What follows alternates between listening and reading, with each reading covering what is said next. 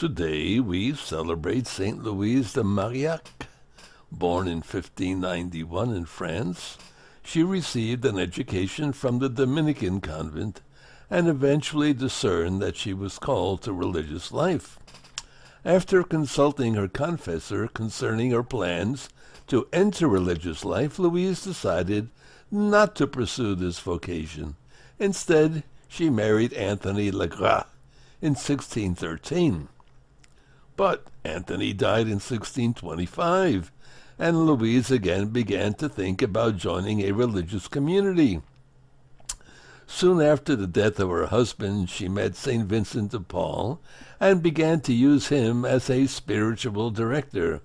With his encouragement and direction, Louise formed a group of women dedicated to serving the sick, the poor, and the neglected, as it was frowned upon for wealthy women to serve those outside of their own social class besides raising money.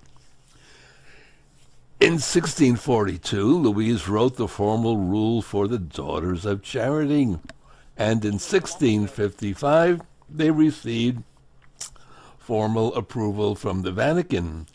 After forming the rule for the Daughters of Charity, Louise traveled around France, forming convents and instituting the daughters as workers in hospitals, orphanages, and other institutions dedicated to helping the neglected. She worked tirelessly until she died in Paris in the year 1616. She was canonized by Pope Pius XI in 1934 and was declared patroness of social workers in 1960. So how's that? Pretty interesting, huh?